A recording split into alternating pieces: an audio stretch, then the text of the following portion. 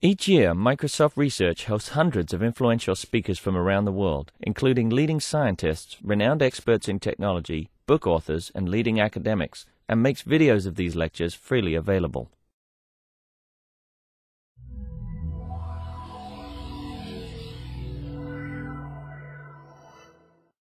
I think we'll get started with the next talk. On the schedule was a talk by Yang Ri, but we're actually sort of swapping that out. Cha happened to be giving this talk earlier, or was going to give this talk earlier today across campus, sort of internally, and I think Yang wonderfully recognized that this is a perfect talk for this workshop, so Cha will be talking to us here and then broadcasted to the rest of Microsoft for anybody else who wants to watch live. So Cha Zhang is a researcher in Microsoft Research and has been working jointly with some other folks on a fabulous automated lecture capture system in a room we have across campus. Okay, thanks, Patrick. It's my great pleasure to be here. Today, I'd like to talk about the automated lecture capturing and broadcasting system in MSR's one of MSR's lecture room, 1159.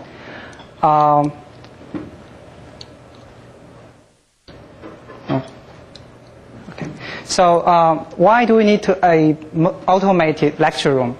Of course, the main reason is cost. To operate a lecture room capturing and recording and broadcasting system, there's actually two kinds of major costs involved. First one is we call a fixed cost.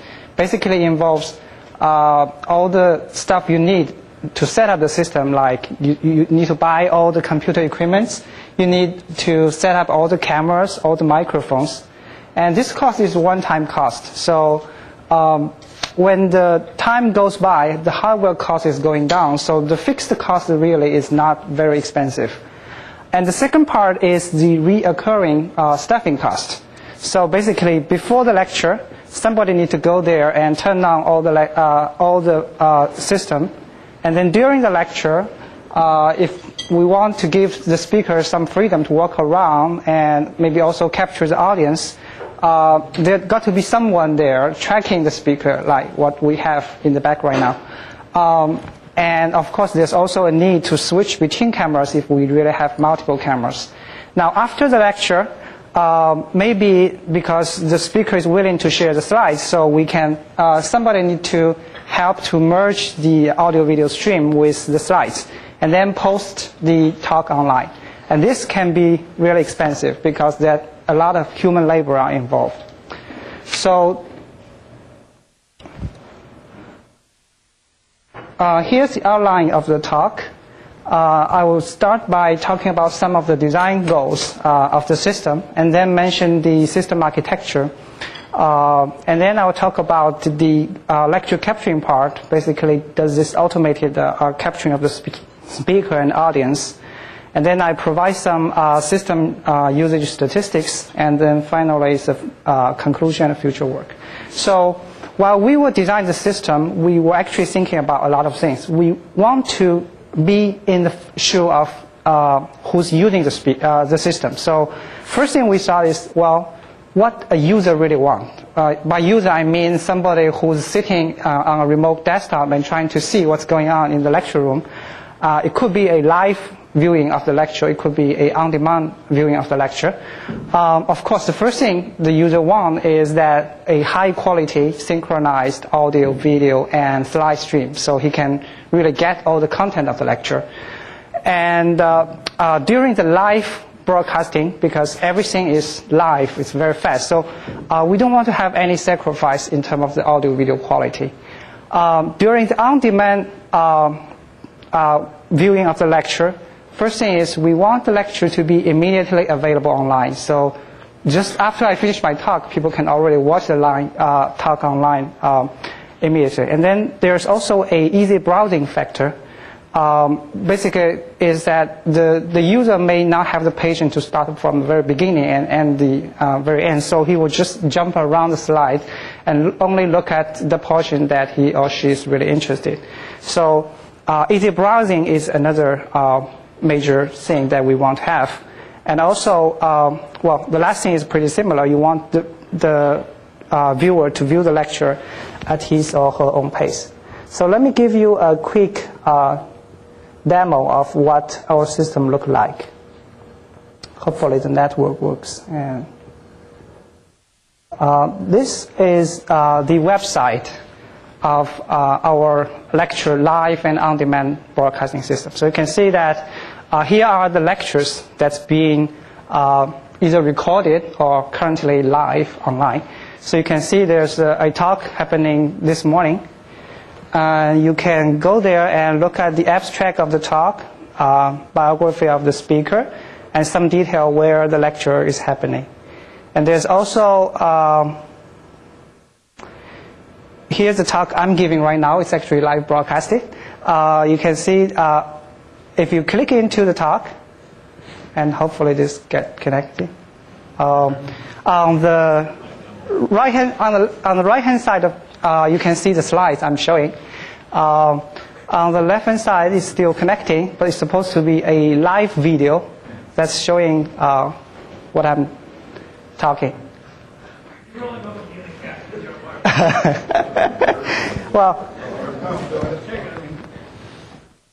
yes. Okay. So there might be a little bit delay, like a few 10-second or so delay, but it's basically live. So during live, you can see the slide, hide the slides, show the slides, still go to the abstract and all that, but you have less flexibility because you cannot say jump forward because the talk is not there yet.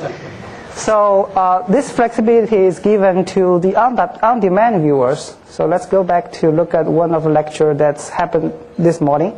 You can see the talk is available. And when I click the lecture,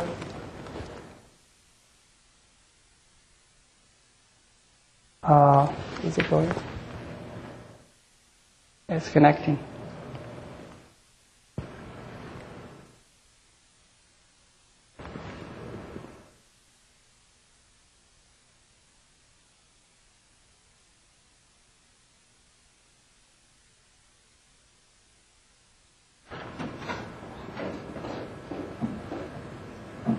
Okay, so maybe I will just show some slides. Let me turn off this.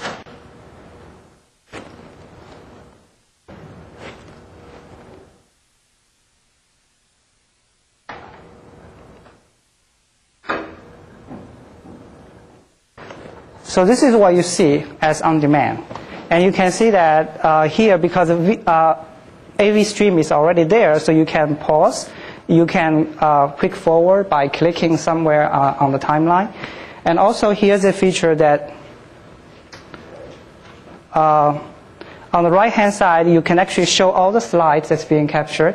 And you can go next or previous during your playback. And if you go a bit too far, then you can either click a button saying synchronize the video with the slides, or reverse. If you don't know where the slides now in the video part, then you can synchronize the slides with the video. So these are all the nice features that you can provide during the on-demand broadcasting. Okay, so that's about the user. Now, what about the speaker? So this system is particularly designed for a corporate environment where we typically have external speakers. So normally, when an external speaker comes to give a talk, it's typically very hard to ask them to give us their slides. So we don't want the need to have them send us either the slides before or afterwards. And also, the speaker don't get passionate, because if they are restricted, say, okay, we are recording the lecture and you have to stand there, no move, otherwise we'll lose you, because it's automated. So there's no restriction on his or her behavior during the talk.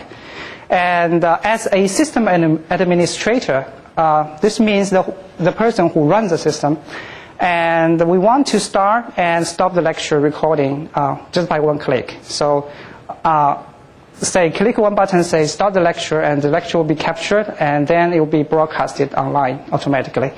And then when the talk ends, you will just click one button and everything is done, and then the lecture will be online for online broadcasting. So that's the administrator part.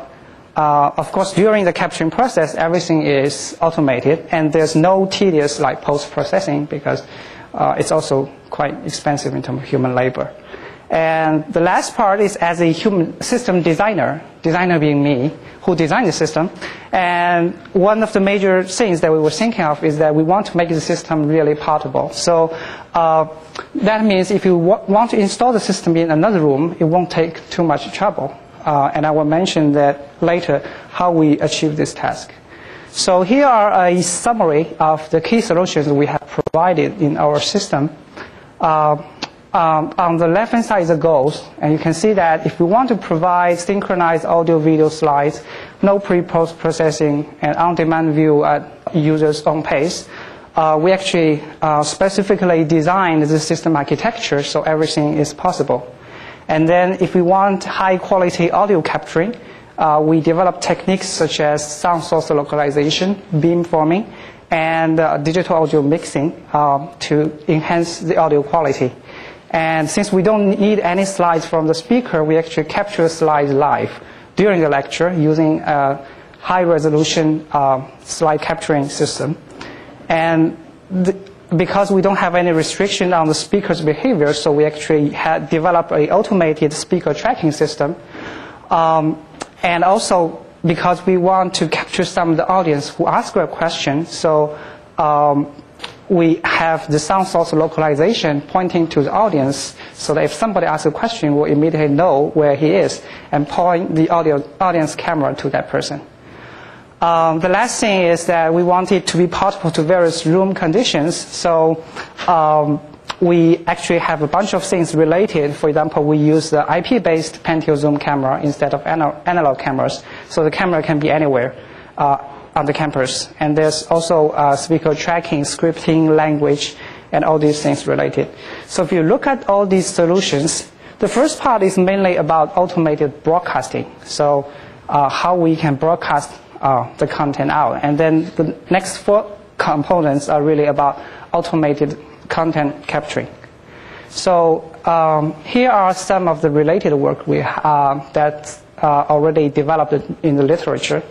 Most of the system that we describe here actually only focus part of this, the things that we consider. For example, the first few items actually focus on the automated content capturing. So back in 1994, there's a system called Streams.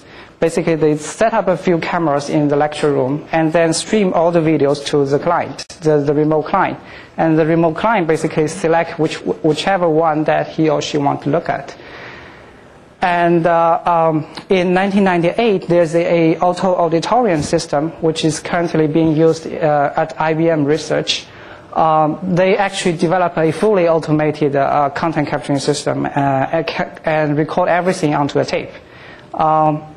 In the Classroom 2000 project, they developed an electronic whiteboard, so people can actually write ink, digital ink on the whiteboard, and everything gets recorded. Also, there's a Cornell lecture browser, and there the focus is how do you do post-processing automatically. Basically, this is assuming in a university environment, so you assume you do have the slide. How do you automatically merge the slides and the audio-video signals so they get synchronized and can be just uploaded to online? And also there's a ICAM system, which is developed here at MSR. That's the first generation system. And I will briefly mention the system later. So there's many, many more. And on the automated live on-demand broadcasting part, we have systems like BIBS at University of California at Berkeley. That is a system being widely actually deployed at Berkeley, capturing about 15 to 20 lectures per semester. The focus there was to make the broadcasting really simple and automated, although they don't have automated content capturing mentioned. And there's also the ePresence system from University of Toronto. The focus was actually to provide a very high quality experience of the remote client. So they actually support communication between the remote client and the speaker. And for this purpose, they actually have to have a moderator sitting there helping the speaker, the communication between the speaker and the remote clients. And lastly, there is a appraisal classroom system from AnyStream. They don't really do live broadcasting, but they have some very nice features like integration with Outlook, so you can just schedule a talk and it will automatically start to capture and things like that.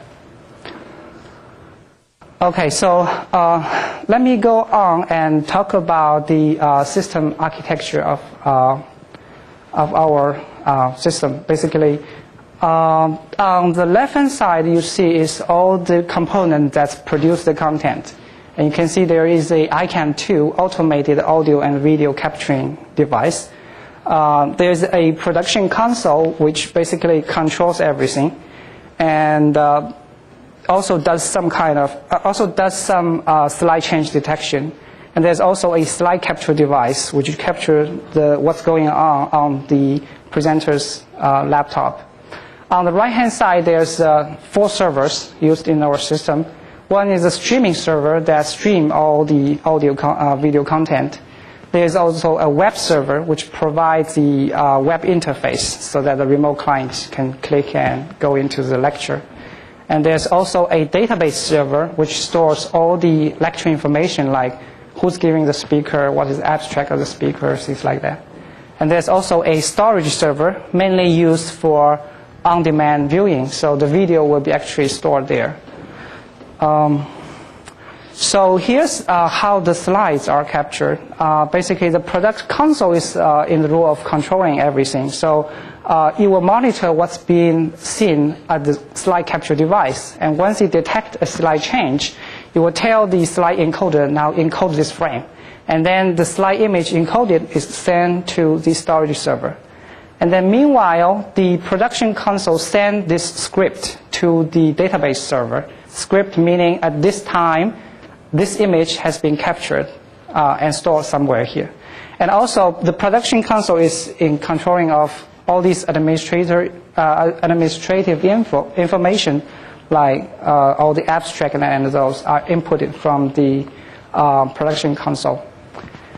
In terms of this part is the audio and video stream. So also, same time, the production console is sending all the scripts to the audio-video encoder. And the encoder we're using here is a Windows Media encoder. So it actually has the capability of putting this script into the audio-video stream. So, and then all the data are just sent to the stream server. And during the broadcasting process, the audio, video, and the script are simultaneously copied to the storage server for later on-demand showing. So you look at this, you can see, well, because the production console is really in control of everything, though that makes sure that the audio and video are really synchronized. And because we are copying the data simultaneously during the lecture, and also because we're capturing the slides live, so there's really no pre- and post-production involved here. And also, in order to support the online viewing at user's own pace, you can notice that, first of all, the scripts are stored on the database. So when the user jumps around the slides, they actually access the database and query where the images are stored. And also because the audio and video is encoded there with the AV encoder, so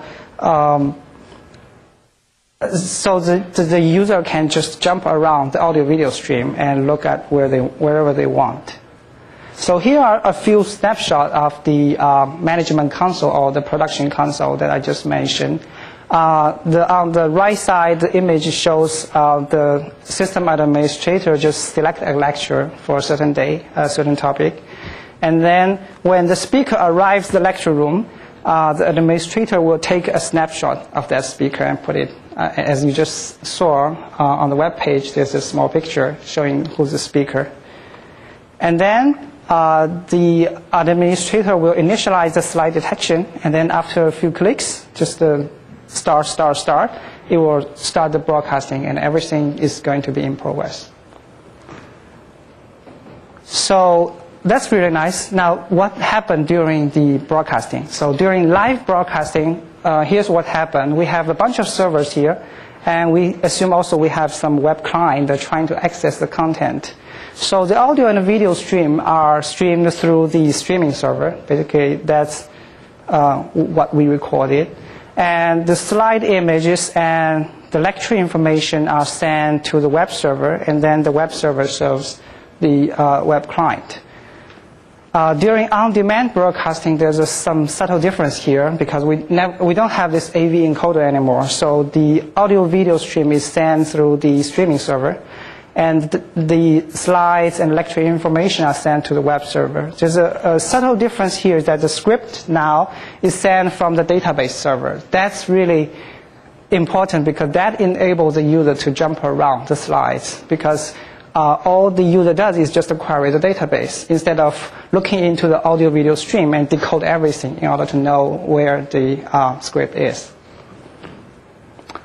Okay, so having talked about the system architecture, now I will start to talk about the automated lecture capturing system. We actually have a first-generation ICAM system built by Yang, and then this is a system we actually deployed last October. And we have a bunch of enhancement in terms of audio, in terms of how we capture the visual slides, and in terms of the video. So let me briefly mention what this first generation ICAM system is. So it's actually pretty simple in this diagram. We have a lecture tracking camera. We have an audience tracking camera, and we may have a few other cameras like an overview camera, some slide tracking camera. And then every camera is an analog camera, so they connect to a computer. The computer digitizes the video. And then each computer, we think of them as a virtual cameraman. Okay? So these virtual cameramen, after they digitize the video, they send the video to a central computer, which we call the virtual director.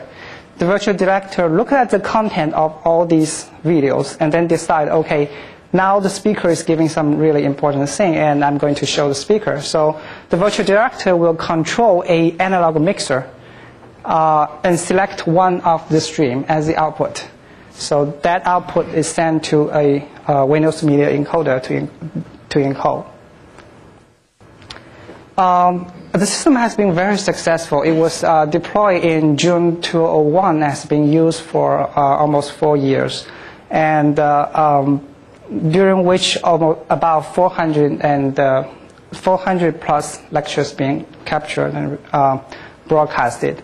A few problems with the previous ICAM system is, first of all, everything is analog because at that time the hardware is not advanced enough. So we need a lot of computers. We need a very bulky analog mixer sitting there.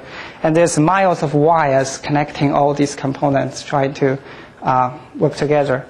And this makes it really difficult to port the system to another room because we need to rewire everything and set up everything there, which is very difficult. Another thing is that the virtual director rules are all hard-coded into the code, so it's really hard to change. If you move to a room that's a different configuration, the system just not going to work. So for all these reasons, we developed this ICAM2 system, which now we choose to use a network-based Pential zoom camera. So in that case, all we need for each camera is really two input. One is the power, one is the Ethernet. And then the computer that's controlling all these cameras can be sitting anywhere in the campus and just connect to the cameras through Ethernet. And the mixing and all that is done digitally on the computer instead of using the analog mixer. So that saves a lot of hardware. And this makes the system really portable. So here's a very typical configuration of what a ICAM2 system need. So consider this a lecture room where you have a few rows of audience and there's a podium there. So we mount a speaker camera at the back of the room pointing to the speaker. And then we also put a combo of a IP network camera and also a microphone array on the podium. So these point to the audience, so we can capture what the audience response is. So that's the basic configuration. It's pretty simple. And the camera at the back, the speaker camera, is responsible to capture images like the overview of the lecture room. It needs to track the speaker. You also need, from time to time, to capture the slide. And for the audience camera, for example, if somebody asks a question, that camera should point to the people who's asking a question. And also sometime it will show some audience overview of the lecture room. And both the two components are connected through Ethernet to a computer which serves as both a virtual cameraman and a virtual director. And then what's output is sent to the streaming server for broadcasting. So what's new in ICAM 2 comparing with ICAM 1 in terms of technology? Here, first of all, in terms of audio, we have a much higher quality audio comparing with the first system. We use sound source localization from an 8-element microphone array, where in the ICAM system we use 2 elements. We use a beamforming technology to capture what's being asked from the audience, while in the previous system we just use a regular microphone from the podium to capture that. And we have an intelligent digital audio mixing that try to mix the audio with higher quality. In terms of visual aids, in ICAM 1 we actually have a dedicated slide camera, and now we use a automated slide change detection and a high-resolution slide capturing system to capture that. In terms of video, we have a much portable design. We developed a hybrid speaker tracking algorithm, which I will talk about it in detail later. We also developed scripting language so that we can move the system from one room to another. And there's also direct show implementation, so that makes the system portable. So let me go into them in a little bit more detail about the audio. So the first technique related is sound source localization. Basically what a sound source localization does is trying to estimate where the sound source is coming from. And why do we need this? There's 2 reasons. First, we need to identify who is asking a question in the audience. And second, because we know who is asking the question, we can actually amplify his or her voice and suppress all the other noises. And how we do this? This is a work by Ray and Dene in 2004. It's a time difference of arrival base. Basically, imagine you have a sound source, the red dot there, and when the sound source emits some sound wave, it will reach microphone 1 and microphone 2 at different time instance. So based on that, we can actually formulate the problem and solve the problem and find out where the sound source is. The approach that in this particular paper is a more generalized way of formulating the problem, which considers both ambient noise in the room as well as room reverberation in the room. So it's a more accurate solution. I'm not going to go into details, but the result is we can achieve up to 2-degree accuracy in a regular office environment. So after we know where the audience questioner is, we can perform beamforming. The role of beamforming is really to try to make the microphone array to listen to a given location from SSL, suppressing the signals from the other locations. So the problem can be formalized as a weighted sum of the audio signals. So you can see that the XL is all these input audio signals from the different channel of the microphone. And then there's a weight matrix, which the weight is related to both which channel you're talking about and also the frequency of the audio signal. And then you can just compose that and get the final output signal. The difficulty here really is how do you get the weighting matrix? And this is another work that's developed by Tashif and Rico-Marver in 2005, published in ICASP. And basically what they did is they simplified the problem from a high-dimensional optimization problem to a one-dimensional optimization problem. And the final result is they achieve 10 to 15 dB noise suppression just by using this beamforming technology. And the last thing is about digital mixing. So now we have two audio sources. One is the audio source coming from the speaker, who is wearing a wireless microphone. And then there's also a microphone array. The interface to these devices is actually different at the computer. The wireless microphone is captured through a sound card. And the microphone array has a USB input. It's a USB interface. So they are not really synchronized in any way. So it's kind of very, if we just added the two signals together, and then because they are not synchronized, we will hear echoes from, because the microphone array is able actually to capture some of the voice from the speaker. And then the speaker voice just get bad. So here's our solution.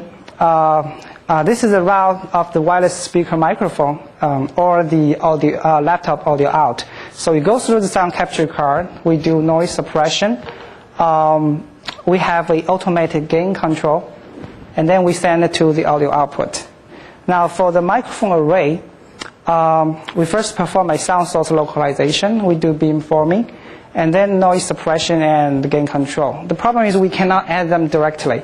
So what we add is one more component, a speech detection module here. So we decide that, well, if the speaker is talking about something, then it's going to be more important to what the audience is talking about. So once we detect their speech going on in the wireless speaker microphone, we will just try to mute the microphone array.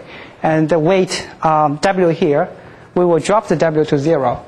And if the speaker is not talking about anything, then he or she might be listening to some of the audience. So we raise the W to 1 so that you can hear what's being captured in the microphone array. So that's about the audio part. Now in terms of slide capturing, here's how we do it. Because we don't require any PowerPoint slide before or after the talk. So what we do is we use a video capture card. So the video coming out from the laptop, and also maybe there's some document camera. Here is a Wolf Vision system. And both of them can output a VGA signal. And it goes through a distribution amplifier. And one of the signal, and after that, the signal goes to a projector. And at the same time, the signal goes into a Vision RGB Pro video capture card. And then we perform slide detection on that card and then send to the slide encoder. A question, I'm sorry. Yes. The Wolf Vision document camera? Yes. Don't those have a FireWire interface as well? I don't think we use a file. I'm not sure whether it has a FireWire interface, but doesn't. Okay, so it's just a VGA output. Okay, so now about the video. That's really some of the major things we have improved here because we have a much portable design. So recall that in the iCam2 system, we use a single IP-based Pentium zoom camera at the back trying to capture the speaker. So how do we track the speaker becomes a problem. Because in the previous iCam system, we actually use dual camera. So one camera look at the whole frontal area of the lecture room, and so it detects where the speaker is. And then it controls the another camera, pan and tilt, try to focus on where the speaker is. Now, since we do not have a second camera, maybe the speaker just walk out of the field of view, and then we never know where he goes. So we developed this technique called a hybrid speaker tracking. The basic idea is that instead of capturing the speaker at the exact resolution where the output video requires, we actually capture it with a higher resolution, in this case 640 by 480. And then we crop a subregion 320 by 240 and use that as the output. So when the speaker walks around in the field of view, we can actually perform digital panning of this cropped region. And then if the speaker really almost goes out of the field of view, then we can perform a mechanical panning of the system. So that's what we call a hybrid tracking system. And here the slides I'm showing is a very basic speaker detection algorithm trying to detect where the speaker is in the lecture room, in the field of view. So we manually crop out two regions. One we call a detection region, and the other called a screen region. Basically, any motion inside the detect region, we think it's the speaker. And because the screen region may overlap with the detection region, so we crop them out because it could be just some slight animation there, and we don't want to consider that. And then afterwards, we take the subsequent two frames, frame t and frame t-1, we subtract them, threshold, and we get a difference image. And then we count vertically within the detection region how many motion pixels are there. And then we just locate the motion region or the speaker region with where all these motion pixels are. So this is actually a pretty simple algorithm. But the assumption here is that when the speaker is giving a talk, normally he will either wave the hand, turn his head, and all that. So there's always some motion there, and we can actually detect the speaker very reliably with this very simple algorithm.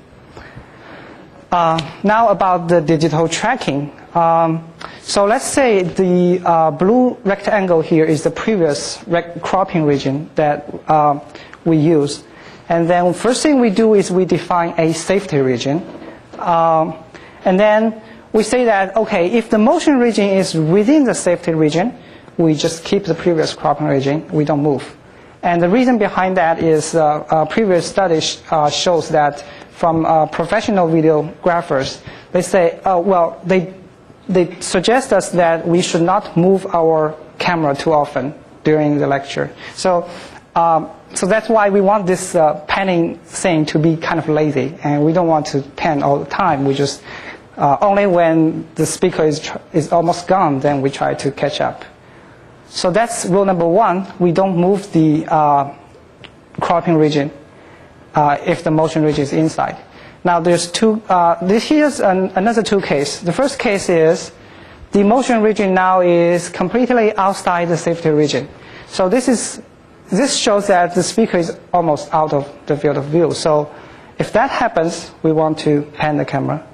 And the second part is if part of the speaker is outside the safety region, and this has been for a while. So if that's the case, we better readjust our cropping region so that the speaker can be recentered. So here's rule number two. If the two above cases happen, we want to digitally pan the cropping region according to a constant acceleration limited speed model. It's actually a pretty simple model. Basically it says if you start to pan, the acceleration of the panning speed is constant, and then there's a top speed you can pan. You don't want to pan like really fast because that makes people dizzy. And there's also studies showing that when you just start panning, maybe the acceleration should be bigger. When you stop panning, the acceleration should be smaller. And these are all from studies on the professional videographers' motion. So the rule number three is that if the motion region now is really near the field of view, the boundary, and then what we should do, of course, is trying to do a mechanical panning because otherwise we will lose the speaker. So this is pretty simple. Rule number four gets a little bit complex. So as I mentioned before, the camera at the back of the room not only just want to capture the speaker, but it also from time to time want to show the slides. And in this shot, you can see that if at this instance I want to switch to a slideshow, I have to pan the camera because the slides are not fully inside the field of view. So what we developed here is that if the speaker region is here outside, and in order to bring the screen inside the field of view, we favor a mechanical panning if a panning is needed. So what that really means is that if, say in this case, the person is walking towards the left, And we do need a panning there, either digital or mechanical. And of course, we can do digital because there's enough space left. But because the screen is not fully inside the field of view, we actually prefer a mechanical panning, because then we can put the slide fully inside the field of view, and anytime we can just switch to the slide from the speaker. This is the last rule about automated zoom level control.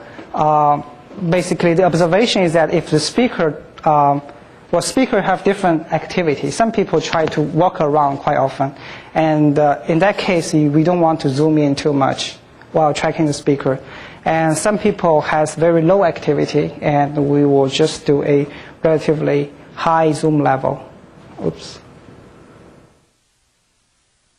So the zoom level of the speaker camera is adjusted according to the speaker's activity level. Here are some results of our system. These are just static shows, static images. The top left image is a global view of the lecture room captured from the back speaker camera. And the second one is a screen view, basically focused on what's going on the screen. And this actually is pretty important, and many people like it because although we have the high resolution slide sitting on the right-hand side of the web interface, when the speaker walks into the slide region, we actually want to capture what the people is pointing to, so that we get some context information.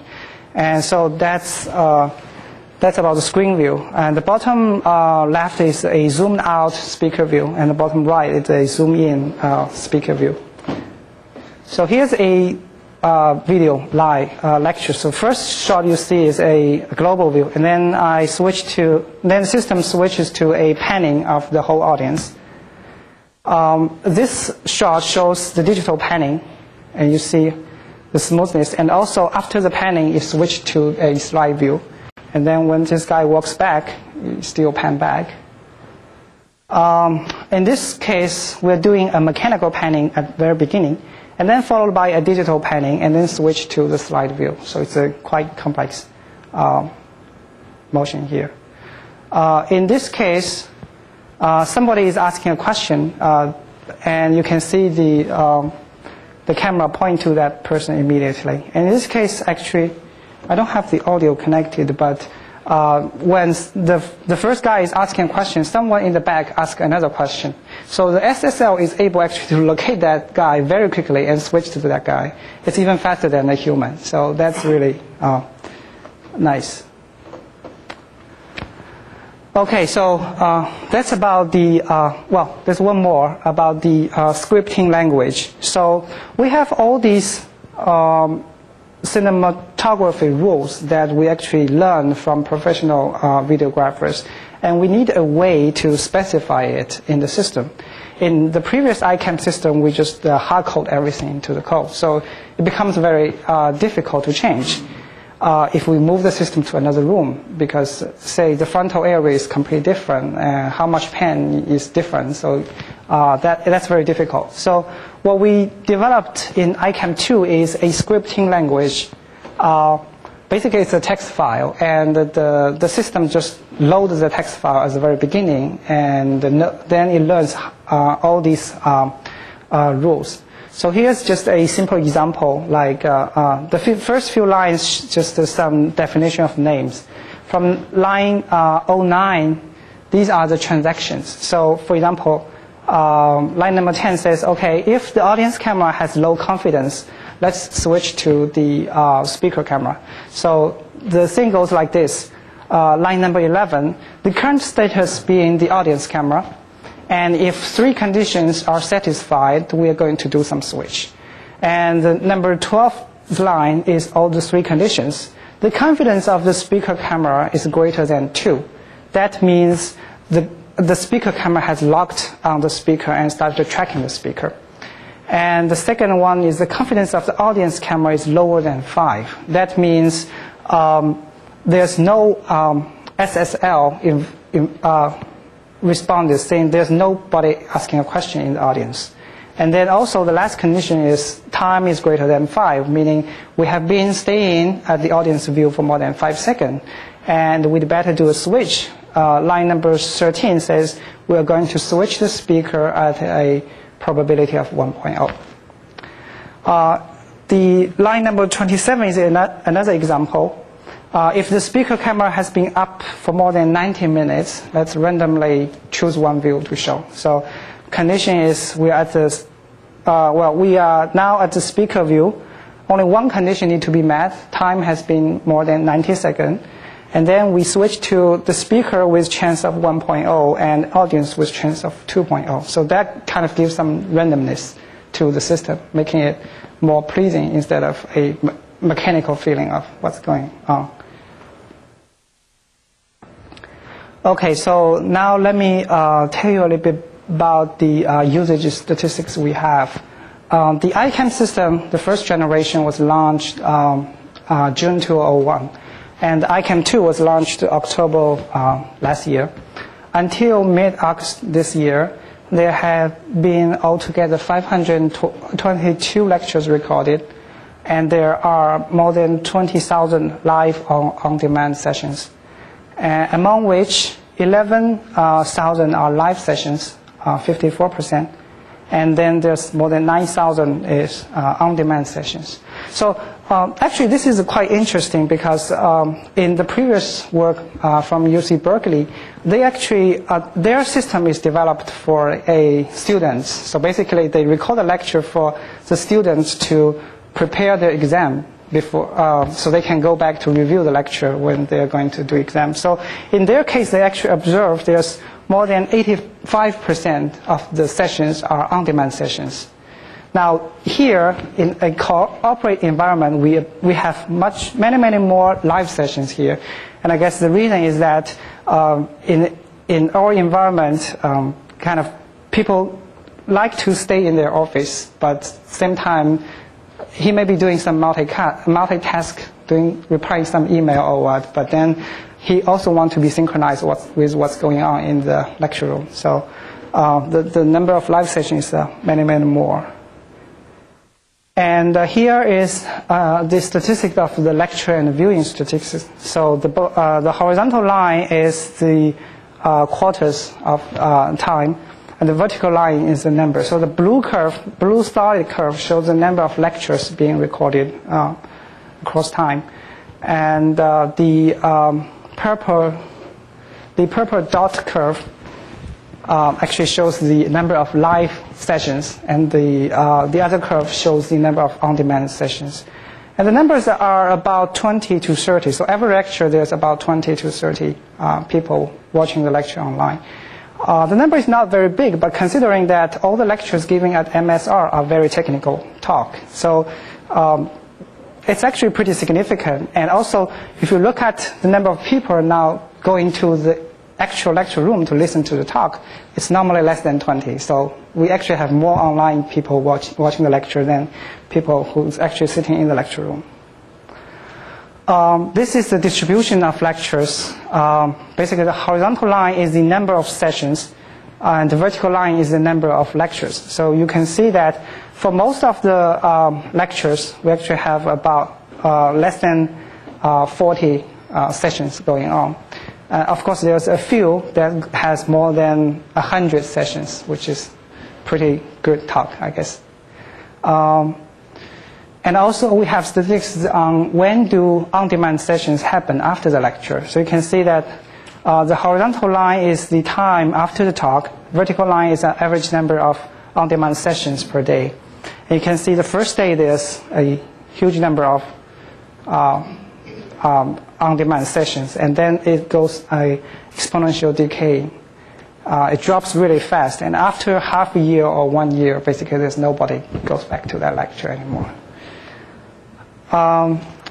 This is another interesting statistics, basically showing when do people like to watch the lecture. The horizontal line is the time of the day, and the vertical line is the number of on-demand sessions. And you can see many people here likes to watch lectures in the afternoon. We don't have a very particular reason for this, but I guess after the lunch, people get tired, and maybe they just go online to watch some lecture. Okay, so conclusions.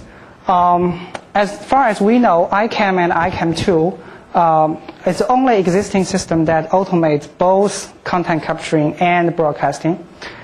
We have a very well-designed system architecture that enables audio, video, slide synchronization, and we have minimum pre- and post-production. ICAM2 has many enhancements over ICAM first generation in terms of its audio, video quality and how it's get implemented. Here are some future work we have.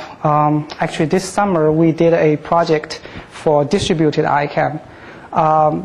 This is for distributed classroom. So imagine that multiple universities trying to run a class, and then maybe the speaker is just on one side, and there's different sides that have all this audience there. And how do we do this lecture recording using a distributed system? And the second thing is we want to improve the current sound source localization. And the current sound source localization is good, but it only tells a horizontal angle. It does not tell a 2D angle. So we want to improve that with a 2D SSL for better audience speaker localization. And also we are thinking of adding more indexing features. Basically, you have all these talks now stored on the database server. How do you index them so that people can search the lectures more easily? Okay, that's the end of the talk. Any questions? Thanks.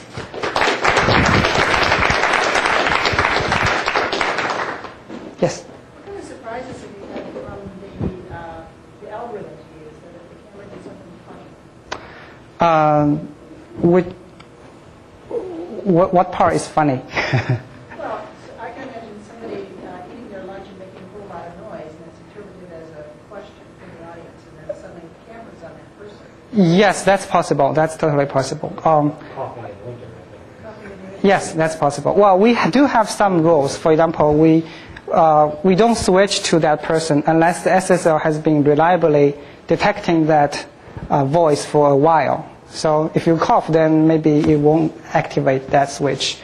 And also, actually, we got some feedback from the people inside the corporate saying that our system is actually good if you from time to time switch to the audience. Say somebody come in, clamp the door, and our audience camera just point to that direction. And that's good because you get more feeling of really being local instead of viewing it remotely. So that's good part and bad part about it. Yes? Have you had the videographers come in and look at it and see whether there's any other algorithms that they'd like to add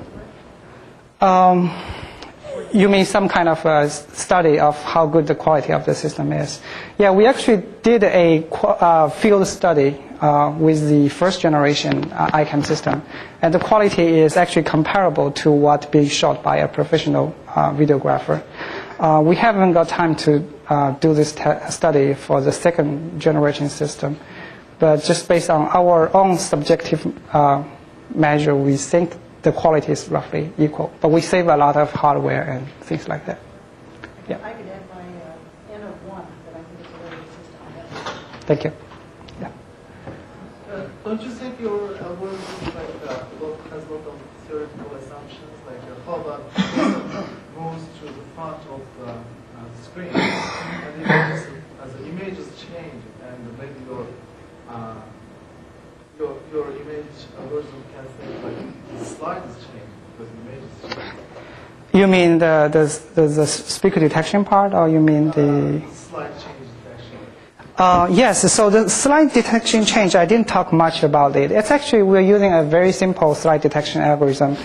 We borrowed some idea from algorithm in background modeling, basically assuming that if it doesn't change, it's a background. And then if it changes, then it shows some foreground.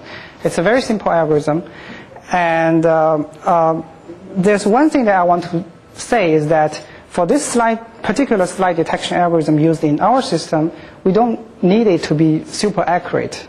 We can really tune the system to probably detect more slides than it actually is. But from the remote client peer experience point of view, he doesn't really know because everything is hidden. He just show all the images, see all the images. So we didn't go really like find a complex slide detection algorithm trying to.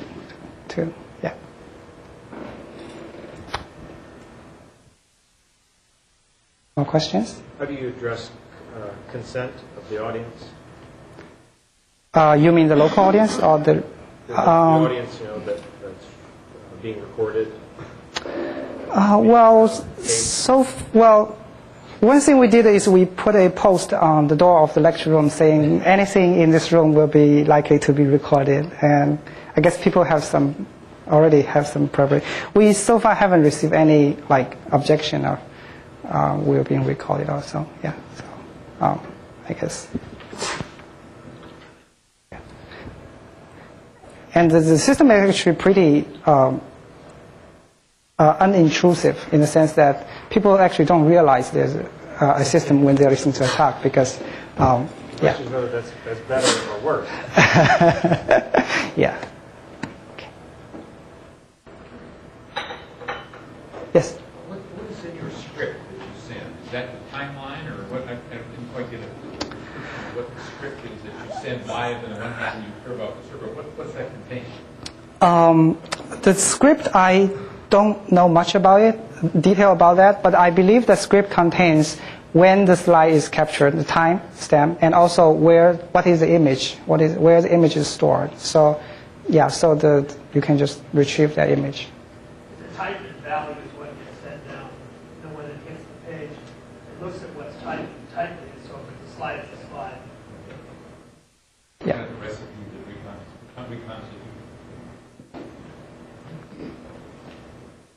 Yes. What about screen capture of arbitrary applications? Does that mess up your... What kind of application? So if my lecture starts a web browser, starts to run... That's not a problem because we actually take the signal out because the signal coming to the video capture card is exactly the same coming out from the projector. So that's exactly the same. We do have problem with a certain type of laptops like VIO because I guess somehow our video capture card doesn't work with, they have kind of particular. So that goes to using RGB Pro as well and gets frame graph from that? Yeah, we do. And then you're sending a sequence of scripts with those images? Yes. At what So frequency is that? the slide detection is currently done at about 1 frame per second. So, yeah. Actually, I probably can mention that one of the future work may add some more remote desktop possibilities, so you can actually capture continuous motion of what's being shown on the screen. But yeah, it's future work.